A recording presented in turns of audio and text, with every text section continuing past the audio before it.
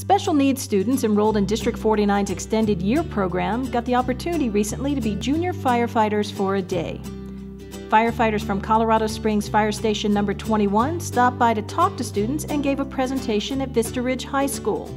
Students watched firefighters suit up and explore the fire truck while learning about equipment and fire safety. The fire department presentation is just one of many in the district's Extended Year program.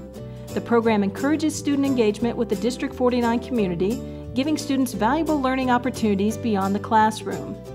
The program's second session starts July 8th. For more information on this and other programs the district has to offer, please visit us at the District 49 website and learn more about the best district to learn, work, and lead.